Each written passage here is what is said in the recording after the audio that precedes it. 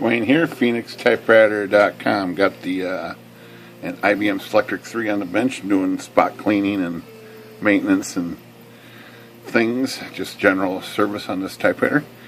And I'm over here, and I'm cleaning up over here, and I'm going to run the dual pitch, and it's not working right. It's binding, or so. That's common enough, common problem.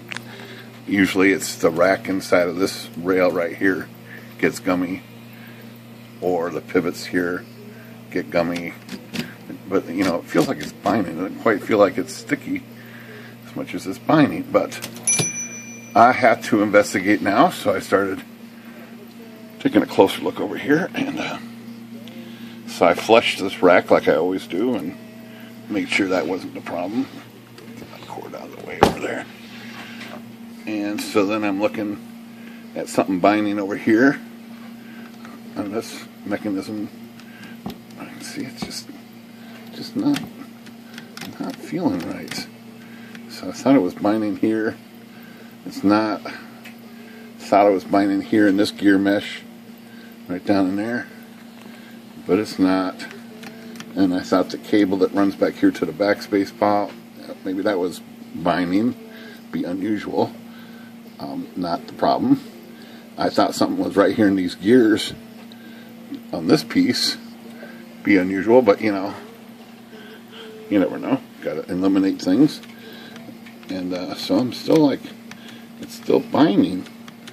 And I got it, it's working free until it gets to this binding point. And I'm still trying to figure it out. I'm probably 10 minutes into it, which is a long time for something that should go pretty fast, but we're looking right at the problem. So,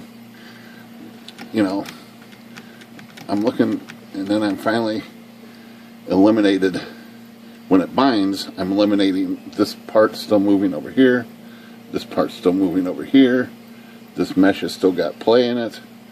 What is binding? Well, it's right here in front of our faces on this. You still see it? I can see it now. So this bar runs right along here. It is interfering with this paper bale arm right here. The clip is off right here. This piece is walked away from the edge. That should be over like that right there. And if that's over like that, no bind. No bind. But as soon as that clip is missing, so as soon as you flip this, it walks over. See that? It flipped over, and then it binds. That, I guess I've seen that before, but it's funny how that one little clip right there, this little tiny clip right there, is missing, causing that piece to walk over and interfere with that piece. Alright. That is how you work on IBMs sometimes. Good day.